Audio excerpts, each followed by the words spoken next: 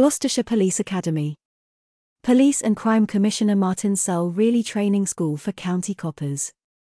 For even though Gloucestershire's Police Academy will be housed in a former nuclear power station, the PCC is determined not to let the idea blow up in his face by taking in the types of Cadet Carey Mahoney, who was played by Steve Guttenberg, and causes nothing but trouble in the original film and 5 follow-ups.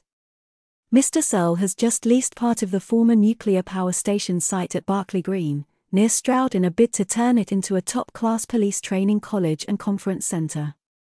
The two-storey, approximately 3,000 square metre building comes with meeting rooms, a canteen, parade ground, limited use of the sports hall and parking for around 250 cars. But Gloucester's Police Academy is unlikely to employ Lieutenant Harris or a Sergeant Callahan who welcomed hapless recruits in the film. Passing out parade. Martin Surl says he and the Chief Constable want Gloucestershire to have its own serious academy because officers are currently being sent all over the southwest for training. The Chief and I share a vision to provide the very best learning environment for our staff in a stress-free environment where they can listen, learn, and plan for the future, said Mr. Surl.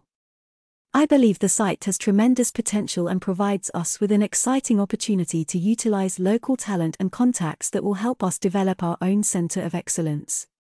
It has a campus feel where we'll be rubbing shoulders with high-tech engineering companies, South Gloucestershire and Stroud College and the university. It's a spectacular location that will take people away from their usual workplace and enable them to focus fully on learning. Martin Surl, Gloucestershire's Police and Crime Commissioner.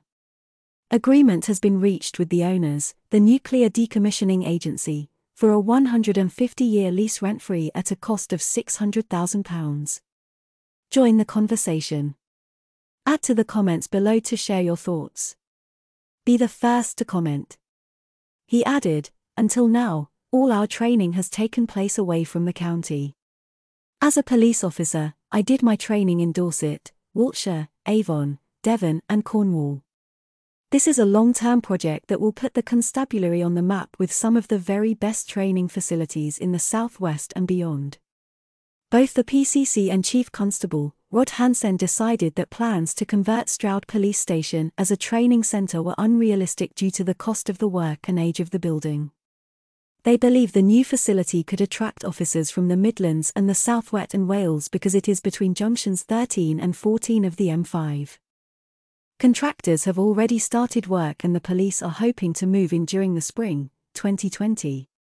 David Owen, Chief Executive of G1st LEP, Gloucestershire's Enterprise Partnership, says the site is a key asset for future sustainable growth for the county.